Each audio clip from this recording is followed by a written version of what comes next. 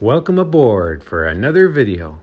Thanks, Conductor Keith. Now, Terry, you might ask, what are you doing with 2 Canadian tire buckets? Well, I trolled around online looking for some large-scale oil tanks. Well, I could get one that was about this size, scale and all that, of course, but for like $300.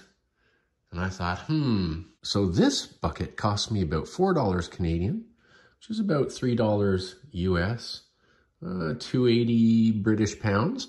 And this bucket cost only about $2 more. That's 0.3% of the cost of one large-scale tank. The squirrels are gathering nuts out front outside our windows. I'll just cut them off around here, or maybe here somehow, just to leave a little lip on the bottom. So in the spirit of using everything, I've taken this off the other bucket, and that's the handle, which I could potentially use, cut it in half, maybe right there, whatever, and have some vents. I don't need to worry about the bottoms of the containers being completely even in the cut.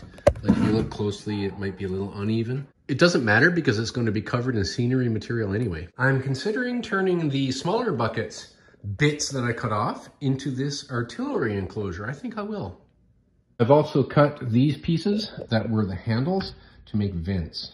Now I'm going to use files to smooth that down and we'll glue them on. Well, this won't take long to smooth out the edges of those.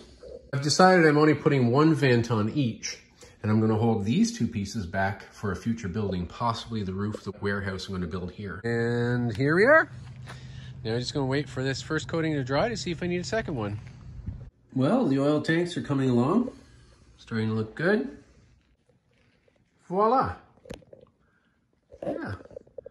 Add a bit of weathering to that, put scenery around it, stones in there or concrete or whatever, and it'll fit right in with the military training ground.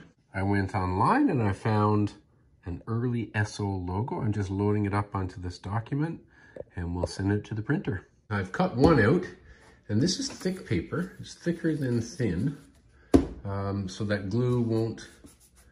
the glue won't come through it. Now, for outdoor use, when I make labels like this for outdoors, I take something like a really thin outdoor, varathane for wood.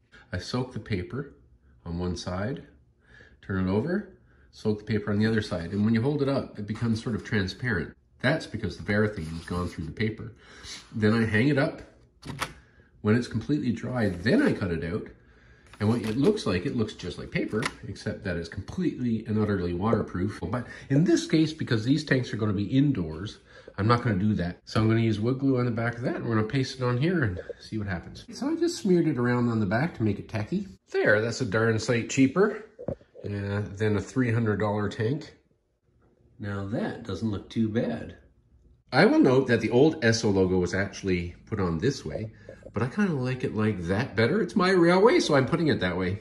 Now, my friend Dave in Scotland and Steve in England, I'll leave a link to their channels in the description to this video, very adamant, in a way, in their gentle way, that I should have a nice ladder structure going up the side, and of course I agree. Now, that got me thinking. In the northern climate, in parts of Canada that have a super deep freeze in the middle of winter, I have seen old pictures or old structures where piping is insulated, and so that got me thinking that I should insulate the pipes in something like this. So when I'll put that on there and the pipes come down insulated, but making ladders is no great fun. So I used a stapler. I experimented with spacing and came up with this. This put them at the depth I liked. Of course, I measured them and put a hash mark there. So what you have is grab irons. I'm gonna scrape away a little bit of paint on the side under there. Glob on some Gorilla Glue. I like using this super glue gel. And I'm gonna glue that on, spray it all black, and we'll see what it looks like. So now the tanks are not looking too bad, and we don't want this fellow falling off, so we need some handrails. Enter nails and 18 gauge wire for railings. Well, this has been a simple matter of just hammering these things in to a height that seemed appropriate. Just get them to all the same height. Yeah, just like that. I drilled the hole for these in the wood, so I didn't split the wood, and I'm just going to use a bit of glue and put the nail in right there like that. Now, it's a simple matter of stringing I'm very carefully taking the wire. It's heavy gauge. Maybe I could have got lighter, but well, it'll work. And stringing along like that. I'll just go around till I'm finished. I don't know what this thing is. It's just a piece of plastic from something, but I put it there anyway. I didn't like this gap you see there near the top, because presumably that's where the pipe comes out and down into the channel here.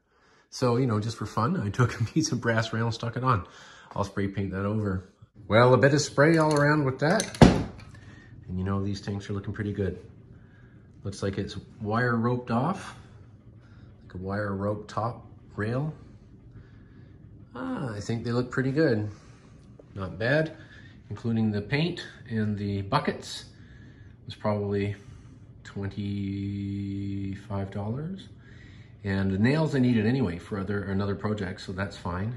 And the wire was just like 10 bucks for a roll of 250 feet, which I'm going to use to string wire here, overhead wire for an electric locomotive. So nothing's wasted. Yeah, not bad. I think I just saved essentially $600, and I've got 2 serviceable tanks. Of course, it's not finished. I've got this copper wire that I'm going to bend into lines to fill the tank cars, etc. And I've got this I found for an on-off valve. I'm going to build that structure here, but not until the scenery is done, so I'm not exactly sure what's going to be.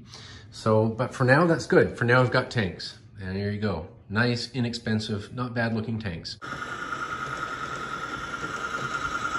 Real railroads always carried an idler car between the locomotive and tank cars, and in the age of cabooses, between the tank cars and cabooses as well.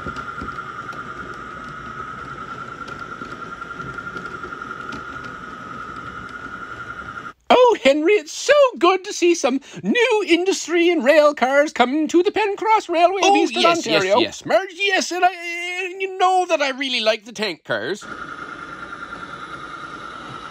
And of course the Friar is here in his new favorite train watching location. Even though he has a vow of silence, he did hand me a note to say that he wishes people would subscribe, comment, like, but most importantly share this video so we can help encourage the growth of our hobby.